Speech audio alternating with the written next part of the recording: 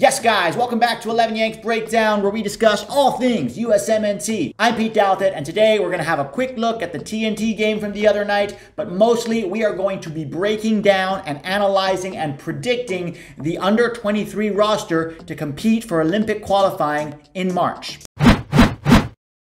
Before we get into it, guys, if you're here for the first time, welcome. Don't forget to subscribe. If you're already subscribed, smash that like button. It helps other people to find us. Here we go. Okay, before we get into the Olympic stuff, I wanted to talk a little bit about the game the other night. I know I talked a lot about it in the live hangout that we did afterwards, but basically what I wanted to cover was a few things. Mainly, how do you watch a game like that? Okay, as a fan, as an analyst, as a coach, as a whatever, you're watching a game like that, it's so one-sided, the opposition was so terrible, you blow them out of the water. It was the same when we played El Salvador a couple months back, and it's a difficult game to watch. Personally, I was laughing my head off most of the time because it was just so one-sided and not really a test for our boys. When a game is so one-sided like that, I look out for two things. The first one is patterns of play, okay? If you're looking for patterns of play, that tells you that there's a plan, that there's a tactical idea, that the coach is trying to set up a tactical plan and the players are trying to execute it. So regardless of the opponent, patterns of play is something I'm always watching out for, and we saw some patterns of play the other night that I was actually quite impressed with, and we're gonna get to those in just a minute. The other thing that I look for is individual ability on the ball. Yes, we can thrash teams like this and it can look very good on paper, but how do we know if any of these players are good enough to graduate to the next level? Or how do we know if it translates to a higher level? The way that I look at it is their technical ability on the ball, particularly under pressure in tight spaces. Top quality players who can play at high levels, elite players, those guys have ability on the ball. They can get out of sticky situations. You see their first touch in tight places. You see their ability to get out of traps. And so I was watching for that the other night. Now, I said in the live hangout that I wasn't particularly impressed with any of the players last night. And some of you agreed with me and some of you didn't. I was impressed by most players' ability to execute a tactical plan. I was impressed with their awareness of what they were supposed to be doing and how they were doing it. But as far as individual technical ability with the ball at their feet, I wasn't really that impressed with anybody. And look, you can disagree with me about this, and that's totally fine. We can agree to disagree. That's the beauty of soccer. There's more than one way to see the game.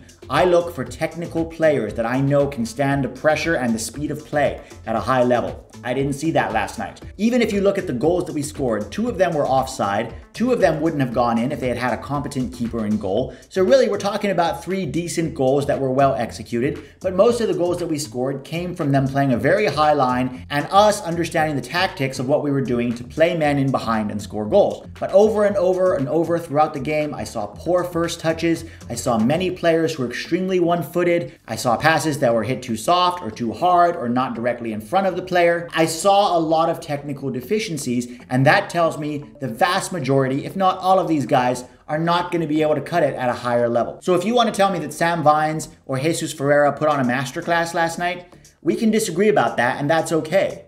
They did what they were supposed to do. They followed instructions well, but almost nobody really impressed me with their individual technical ability and skill on the ball. Okay, so I wanted to look at some patterns of play from the game the other night, some things that I noticed, not only in this game, but also in the game against El Salvador last month, and basically show you what I think Greg was trying to do and how well we executed it in both of these games. So Greg talks a lot about using the ball to disorganize the opponent in midfield, and oftentimes that's not very specific, but what we saw in this game was a very clear idea of how he wanted to overload the midfield, and that means to gain an advantage in numbers in different parts of the field in order to progress the ball through the 3/3 of the field. So it started off really with the goalkeeper. Our fullbacks would stay high and wide and try to occupy their wingers because they were playing in a 4-4-2. So blue would be Trinidad and Tobago right now, and this is us, okay? Matt Turner has the ball. The ball would go wide to one of the defenders, and basically Long and Robinson would pass it back and forth until their front 2 stepped up to try and press us. Now, when we did that, we still had a superiority of 3v2 in our defensive half, okay? So there's your overload, 3v2. But even better, Jackson Yueill would drop deep, and now you have a 4v2 advantage in your own defending half. And it was easy to play out of. 1, 2, 3, 4 against their 2. Then we would play the ball to Jackson Yueill, and he would turn with it, And at the exact same time as that would happen, Jesus Ferreira would drop from the front and come into the middle and now create basically another overload in the center of midfield. So here we go, we're at 4v2 in the center of midfield now. Easy to keep possession. Again, their wingers are occupied by our fullbacks. Their center backs don't know what to do. Do one of them drop with Jesus and leave room in behind for this guy to attack it? Or do they stay back? And mostly they stayed back. That being said, they did play a very high line to try and squeeze us, but the problem was because we had the numerical superiority in midfield, we were then able to get our guys in good positions to play through balls in behind their back line, which is where we got most of our goals from. So it's this idea of overloading the defensive third and then the middle third and playing between the lines so you can then play through the lines that I think Berhalter did quite well. Now, I've been a strong critic of Berhalter, particularly about some of his tactical things, but I want to give him kudos here for not only getting this plan together, but also getting his team to execute it. Because it's one thing to have these ideas in your head, but getting your guys on the field to execute a plan like that, where you gradually overload the different sections of the field in order to keep the ball and break down your opponent, that's not easy to do. So kudos to Berhalter for that. It was one of the patterns of play that I thought worked. Now, is that going to translate when we have our first team in Europe doing it against higher opponents? I don't know. We'll have to wait and see. Okay, so let's talk about the Olympic roster for qualifying. To be clear, I'm not talking about the Olympic roster in September. I'm talking about the qualifying roster for this March. This is going to be very difficult because a lot of the young under-23s that were playing in MLS are now in Europe, so it's going to make it even more difficult to put together a solid, competitive roster for these qualifiers. The fact of the matter is the Olympic qualifiers are not a FIFA date, so no club is required to release their players. MLS clubs are more likely to release their players, A, because the MLS season isn't going to start until April, if it starts at all. We still don't know what's happening with the lockout. And B, MLS clubs are trying to sell players, it looks like, so sending them to these qualifiers and them putting on a good performance could enhance their transfer value. That being said, there is some overlap between the FIFA dates in March and the Olympic qualifiers. Let's have a look. So as you can see here, these are the CONCACAF dates, 18th to the 30th of March. That is for the qualifiers. Now, hopefully there will be a camp earlier than this where a lot of the players can get called in. Maybe they can play a friendly or two, because this is going to be in Mexico, guys. Remember, the US playing in Mexico is very different than the US playing at home, and it's something we cannot take for granted. The FIFA dates are the 22nd to the 31st of March. So there's about 8 days of overlap there, where maybe there are certain European players who aren't getting as much playing time as we would like, or aren't crucial players for their team, that European clubs might be like, okay, we're going to let this guy go. Personally, I'm not counting on very many of the European-based players to come for this. I think it's going to be a largely MLS roster, and we're going to get into this right now. Okay, so these are the goalkeepers that I think go to Mexico. David Ochoa, Matt Freese, and JT Marcinkowski. Now, David Ochoa has been called into the last 2 camps and got injured, and he was injured a lot last season too, so that doesn't bode very well. Even though he's a very talented goalkeeper, there's some concerns about his ability to stay healthy. Matt Freese was called in late to the squad in January and then beat out Brady Scott for a spot on the roster.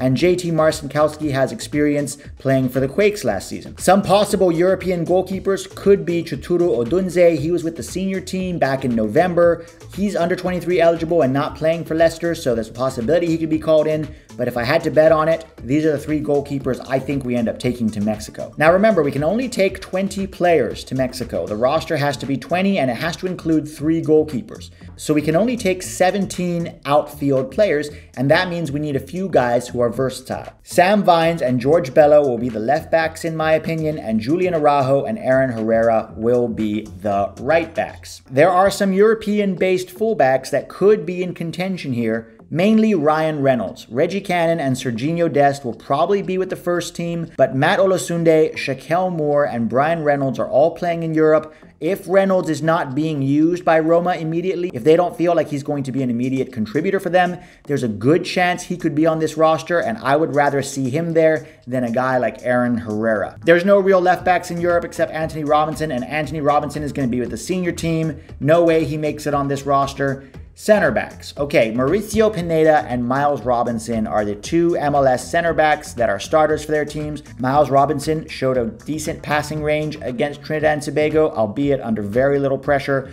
I have Aboubacar Keita here as the third center back. Aboubacar Keita is not the full-time starter for Columbus Crew, but I think he's the best of not a bunch of great options. Now, the European options were Chris Richards, Mark McKenzie, Eric Palmer-Brown, and Cameron Carter-Vickers. I thought maybe Chris Richards would be released for qualifying, but now that he's gone on loan to Hoffenheim, I think Hoffenheim is going to want to keep him there, and I don't think he makes it to Mexico. Cameron Carter-Vickers, I don't really rate. Both Mark McKenzie and Eric Palmer-Brown are contributors for their clubs. I don't think they let them go in the middle of the season. I would love to get either Mark McKenzie or Chris Richards for qualifying, but I really doubt it's going to happen.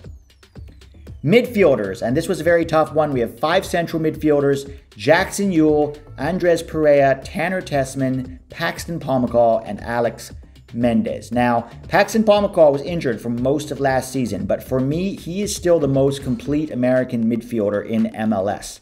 He's played once for the senior team, hasn't been involved with the U23s because of injury. Hopefully by March he's back, and I can see him as a dark horse for this roster. Alex Mendez would be one of the creative forces on this team and is back playing and training with young Ajax. I think he's a guy they are very likely to let go because they don't see him as a key contributor, but he could be a number 10 attacking midfielder for us. Jackson Yueill has lots of experience with the senior team, and I don't see a way that he is not on this roster. Andres Perea and Tanner Tessman both just made their debuts, but they are some of the few under 23 midfielders left in MLS I think can be contributors. Now, Johnny Cardoso is somebody that could be on this roster too. The main Brazilian season ends in February, according to my friend Filippo of Tactical Manager. By the way, great follow. Go follow him, guys. They do have State Cup in March, but he doesn't think that State Cup is that important, and Filippo thinks there's a chance that they release Johnny Cardoso for this, which I think would be a huge gain for this roster to give us some bite in midfield, which the 5 options that I've showed you here don't really have as much of. The other 2 guys that could maybe be released are Brenden Aaronson and Owen Otasowie. Owen Otasowie is getting sporadic minutes for Wolves, but it's not like he's a starter for them. I think it's unlikely that they release him, but you never know what kind of wangling Brian McBride and Greg Berhalter and Jason Kreis can do. I think it would be great to get Owen Otasowie on the first team if we can't get Johnny Cardoso. One of them is going to be with the senior team, so Tyler Adams is our starting 6, and then either Otasowie or Johnny Cardoso is his backup. So hopefully if we could get the other one onto this roster, I think that would really give us a lot in midfield, which is where we don't have a lot of quality in MLS. Brenden Aaronson is the other one. I know he's contributing with Red Bull Salzburg right now, but they have an American coach in Jesse Marsch there. And also Salzburg is a selling club, so maybe they would let Brenden Aaronson go. I doubt it. That might be wishful thinking on my part, but if I had to put money on it, these are the 5 that end up going to Mexico. Forwards, I'm a little bit happier with because we do have some forwards in Europe that aren't getting as much game time. Llanez and Konrad de la Fuente are not key contributors for their clubs, and both of them could be massive contributors for the Olympic roster. I originally had Daryl Dike on this roster, but now that he's going to Barnsley, I don't think that's going to be an option anymore. Jesus Ferreira and Sebastian Soto will be the 2 forwards here. Now, Sebastian Soto, I know that he's with Norwich. I don't think he's going to play right away, or if he does, it'll be sporadic and very little at first. I think having options at forward is great. Soto would be your poacher. Jesus Ferreira would be more of your target man who can come deep. Jonathan Lewis could be a backup to De La Fuente and Llanez. Maybe a guy who can come on late in the game if you need a goal and use his pace, but I don't really rate Jonathan Lewis that highly. Other forwards who could come are Cameron Harper from Celtic. He's also not getting a ton of time. Giacchini over in the 2nd division in France, but I doubt they're going to release him. And of course, there's Daryl Dike. If Barnsley decides they can let him go for an extra couple of days, since it is the FIFA match day anyway, there's a chance he could be on here. But more likely than not, this is the forward pool that I see going to the Olympics. All right, guys, that's it for now. As always, thanks for watching. Leave your thoughts in the comments. I will respond. You guys have a great week, and I will see you next Tuesday.